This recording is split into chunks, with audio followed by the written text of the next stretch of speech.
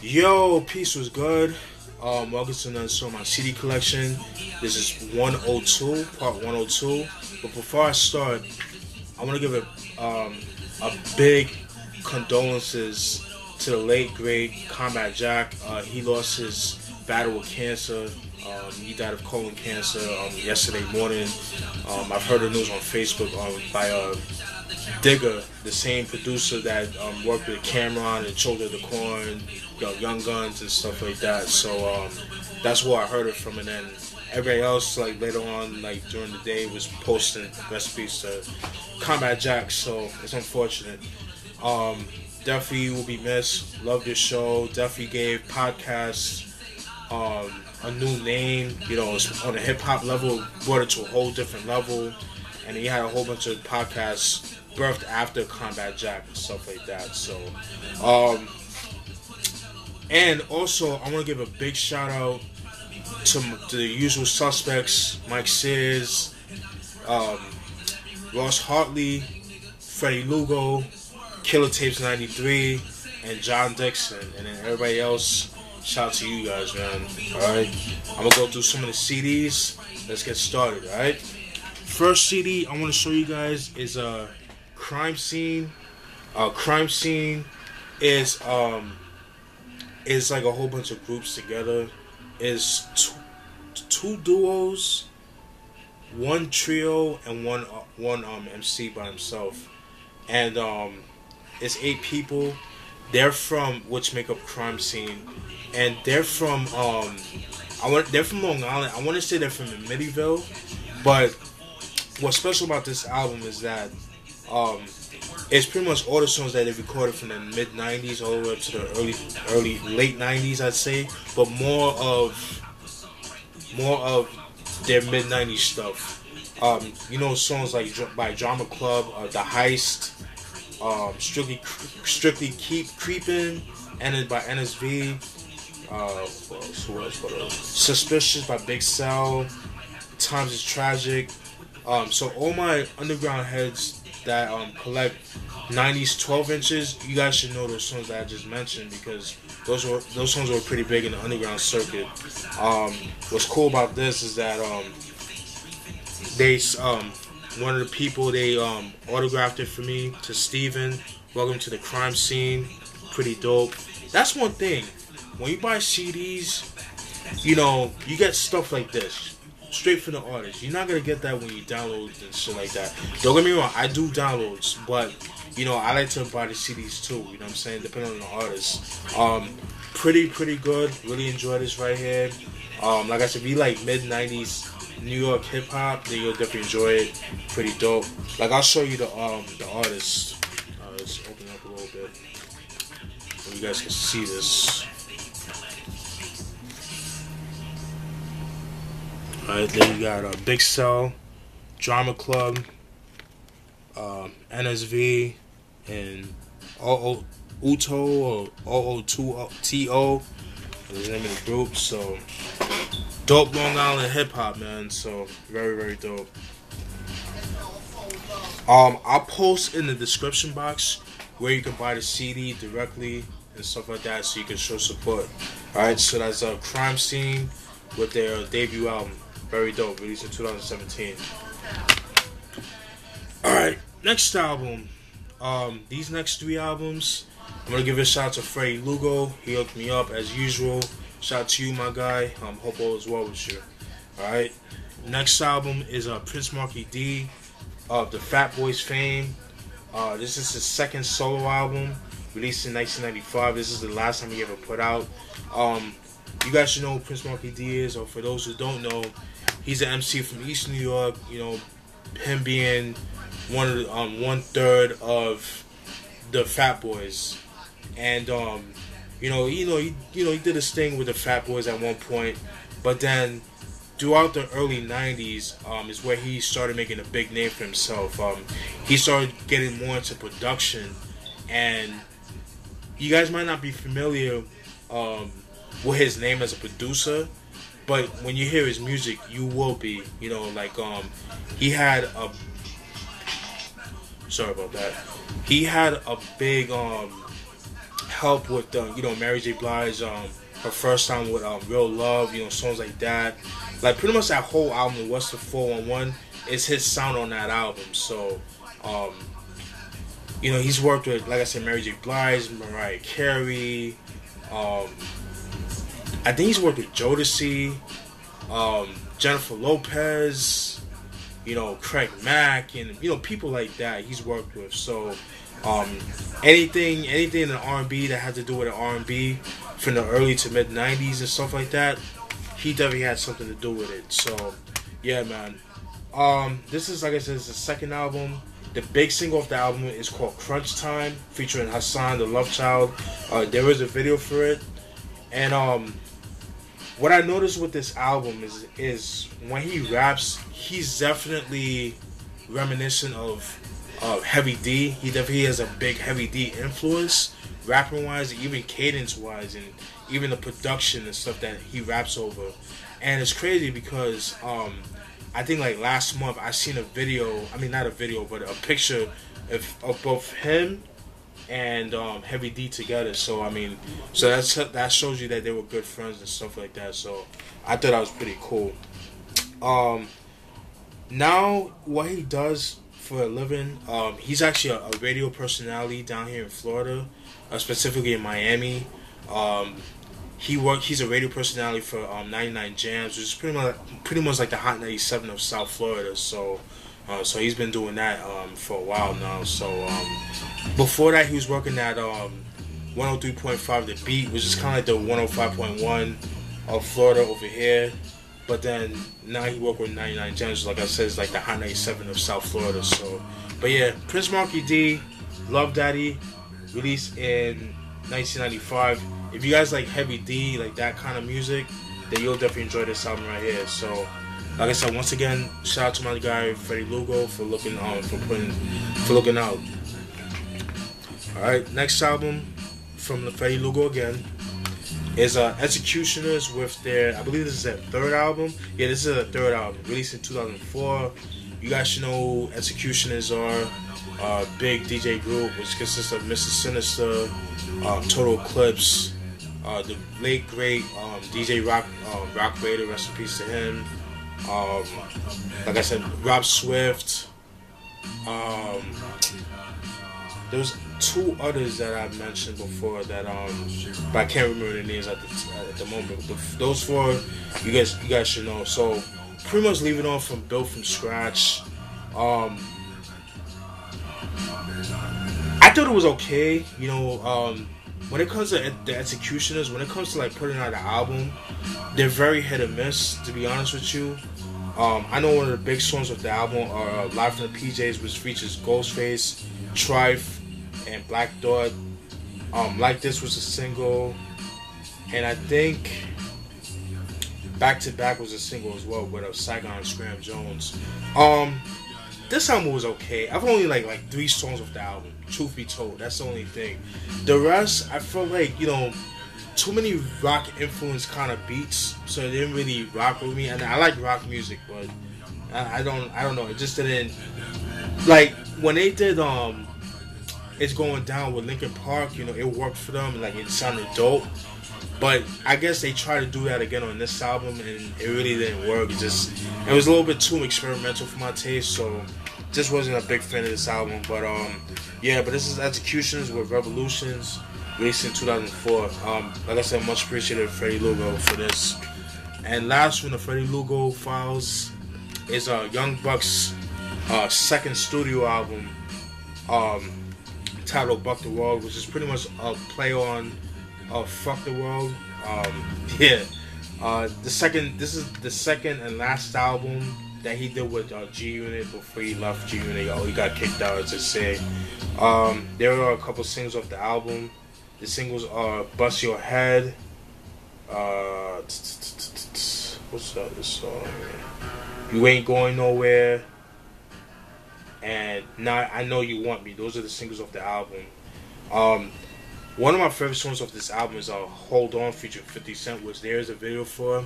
Very, very, very dope. I really enjoyed that song a lot. Yeah, man, actually pretty good, man. I actually enjoyed this album. think about, Young Buck, I'm like, hey, Young Buck, I'm like, oh, okay, I'll give him a chance. And album is really, really good. I actually like his first album he did, Straight Outta Cashville. Well, his first album with G Unit, because he put out independent albums back in the early 2000s, but I could imagine those being hard to come by. But like I said, this is the second and final album that he did with G Unit. Really good. Like the beats on this album, really dope. I think I like probably 8 songs of this album. This album got 17 tracks, so I probably like 7 or 8 songs of the albums, which is not too bad, But very, very dope. Excuse me. Definitely want to get my hands on this Straight Outta Cashville. To me, a lot better than this album, but that's not to take anything away from this album. It's really good. But yeah, this is Buck the World by Young Buck, released in 2007? Yeah, 2007. Thank you to Freddie Lugo for those CDs. Much appreciated.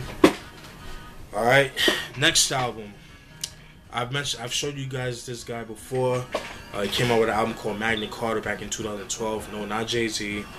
None other than M9, aka Melody 9 from the UK.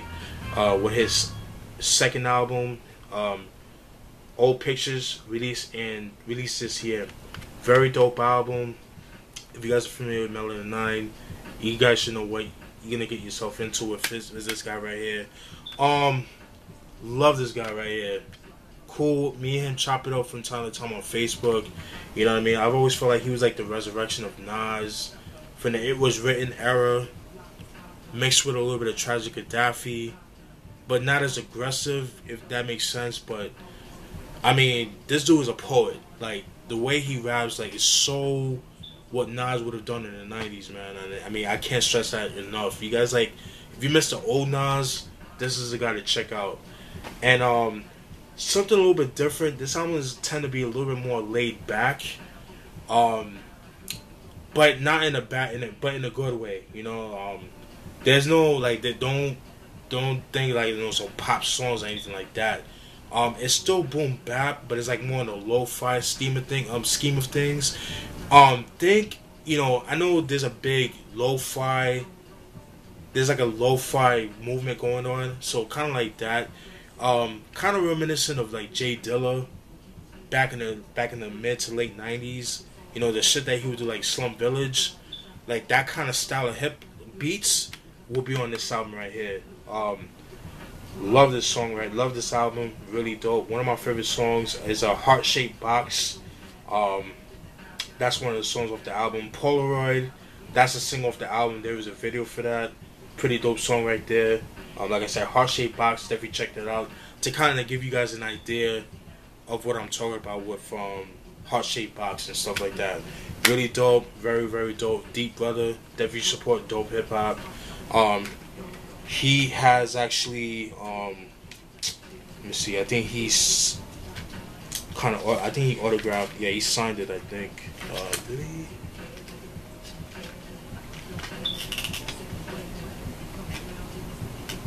I don't think he did. I don't remember. But either way, though, man, I definitely appreciate the support. I definitely, appreciate, him, as an MC, as a person. Cool dude, man, overall. Very dope MC. Old Pictures by M9, released in 2017. Excuse me. Next album. It's an album that I've been trying to get my hands on for a while, but I'm kind of disappointed with it, and I'll tell you why in a minute. It is Lost Professor with the LP album, released in 2009. I know you guys are probably thinking, what the hell is this blue outline? Well, the story is with this.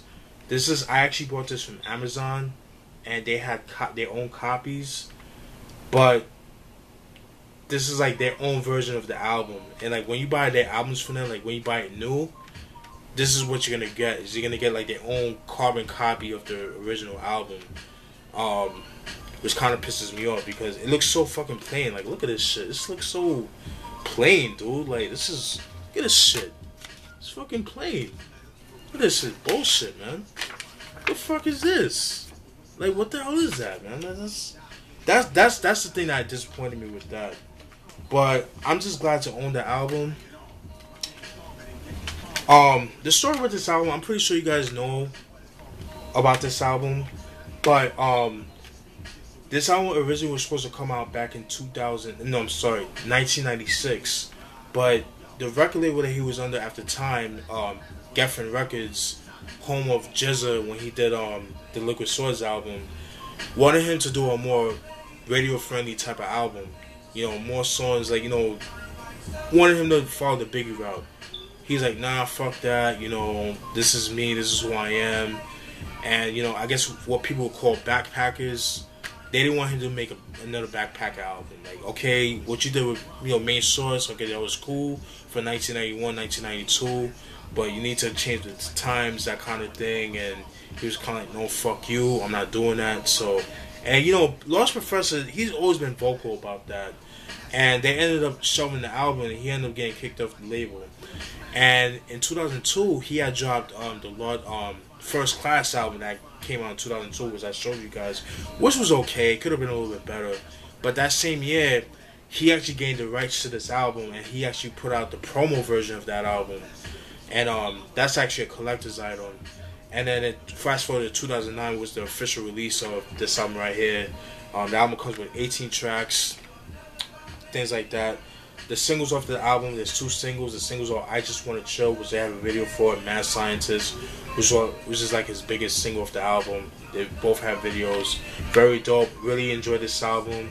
I eventually would like to get my hands on the original 2009 album of this album, but that goes for a lot of money. That's why I bought it off Amazon, because I'm thinking, oh, okay, got it for a decent price, but yeah, but just the overall, you know, you get what you pay for is what they're saying. So I'm just gonna have to bite the bullet, and if I see it for, you know, I guess somewhat decent price, then I'll just have to bite the bullet and get it. I know they have a Japanese version, and I'm probably gonna have to get that one because that's the one with the more, you know, reasonable price. But, you know, one day though. But yeah, LP with Lost Professor, the LP released in 1996.